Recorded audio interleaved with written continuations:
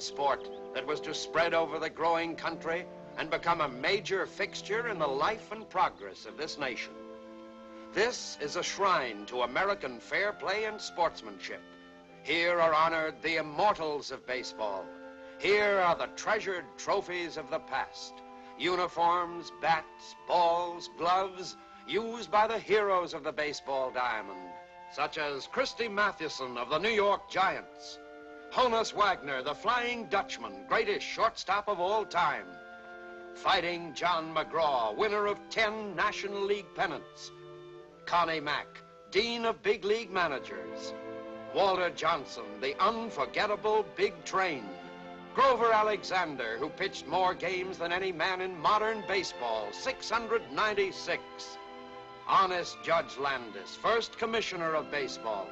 And who will ever forget baseball's greatest double play combination, from Tinker to Evers to Chance? The one and only Ty Cobb, the Georgia Peach. Tris Speaker, greatest outfielder in the game's history.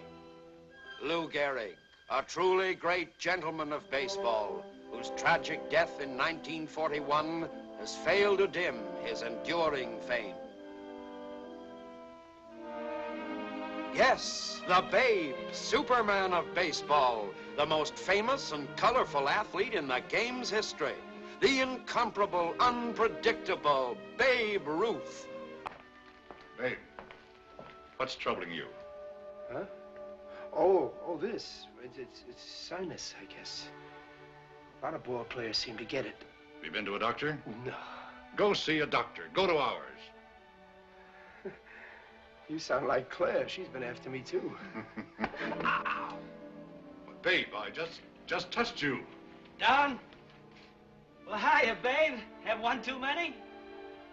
Yeah, kid. One too many.